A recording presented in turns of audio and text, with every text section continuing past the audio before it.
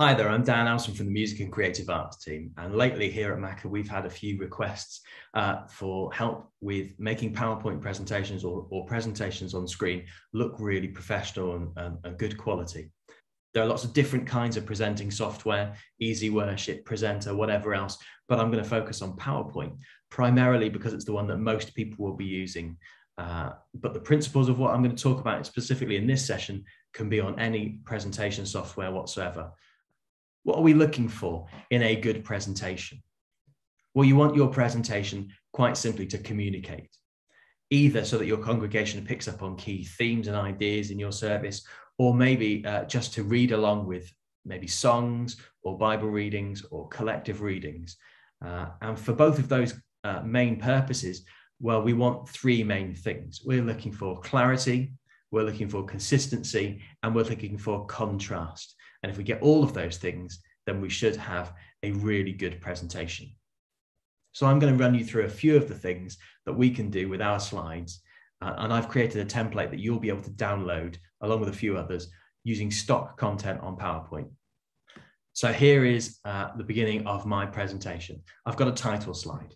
Now, if you're running your service, you may not want a title slide. I'd suggest probably a lot of the time you don't need one, but if you've got a particular event that you're celebrating, you've got a sermon series that you've been running and you want to have some consistency with, or maybe you just want a welcome to worship slide as people are entering your building, then what we want to do with the title slides, we want it to be bold and it wants to be simple. Now, I told you about the 3 C's and they're all on this very first slide and we're going to see it throughout the presentation. Okay, first thing we are looking for is clarity. So we've got some really big, bold font. I've used Futura, as you can see just here. Okay, that's a sans serif font, so there's no little bits hanging around. We've avoided all caps because it's difficult to read. We've gone for something that's very easy and straightforward for people to see straight away exactly what we mean. We've gone for contrast. The background is dark, you'll have noticed.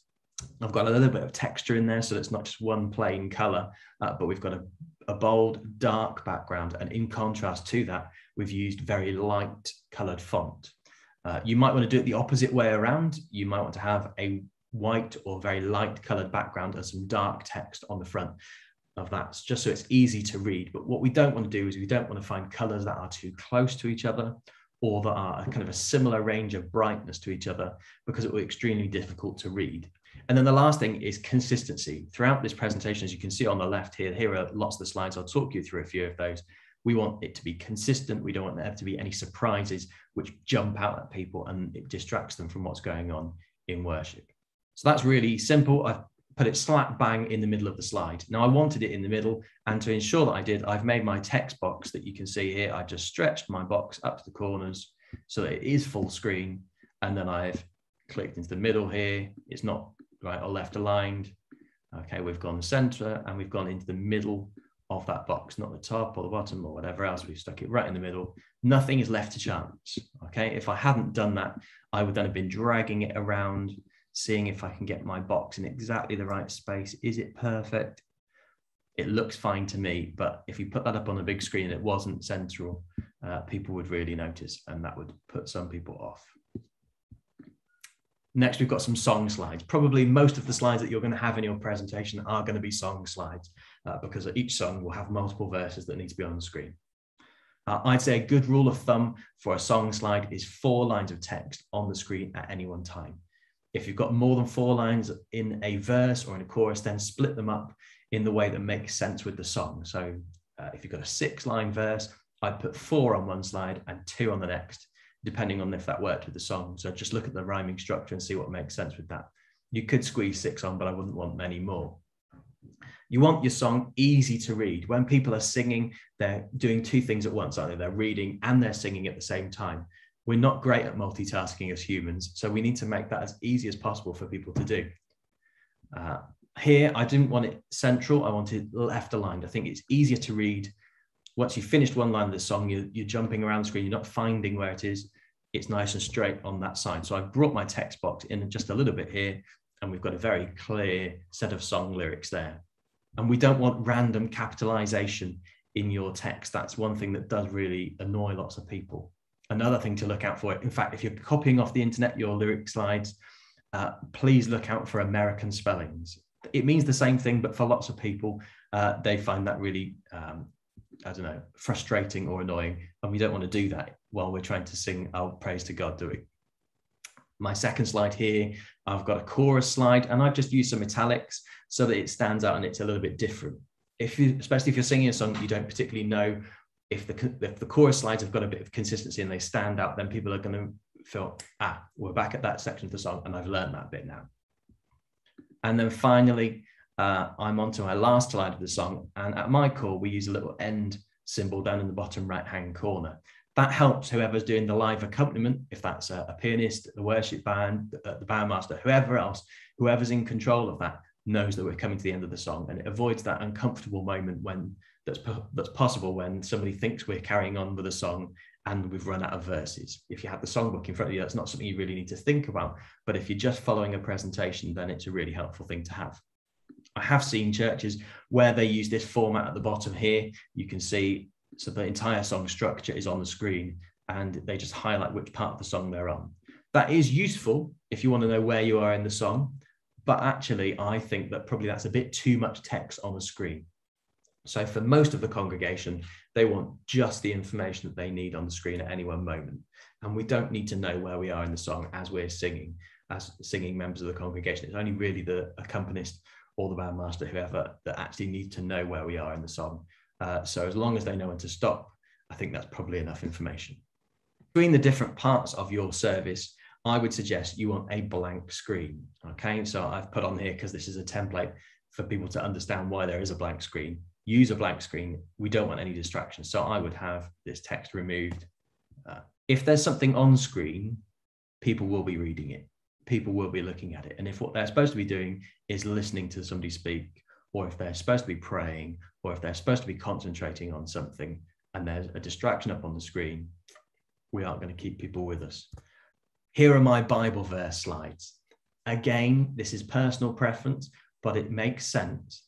Try and keep as little text on as possible on screen. So I would try and stick to a general rule of thumb being one verse per slide. If they're short verses, use your common sense and go for two maybe. But here, one verse for the slide, and down in the bottom corner, we've just got the Bible reference here. People will want to know that. There will be those people that will go back and look it up later on in the week. So we want that to be there on the screen, but we don't need it to be the main focus of our text. So let's make sure that people are focusing on the thing that's important. I didn't mention it with the song lyrics, but it's the same here with the Bible verse. I want a header and a footer. I want some space around my text. If your text fills a screen, it looks really busy and overpowering, and people find it difficult to read. When you're putting your Bible verse into this format, a lot of people will be copying, I imagine, from somewhere like Bible Gateway, which is a great site for using to get different translations of your verse. But please look out for things like this. Okay, we've got our little reference point in there, which is just going to be distracting for people. And here we've got a hyperlink. Again, we do not want to see hyperlinks on a screen. It's not good. It's not helpful. It just distracts us from being able to focus on actually what is this passage of the Bible saying to me about my life. It does take a little bit more effort when you're driving the technology, either from the back of the hall or if you're clicking through as you're speaking, to have to remember to keep clicking onto the next slide and the next slide and the next slide. But it helps those people who are watching to read. If we put up a whole big block of text from a Bible verse, say you're going to read 4 verses, 8 verses, 10 verses, and they're all up on screen all the time, it's just so domineering and overbearing for people to read. So let's make it nice and straightforward.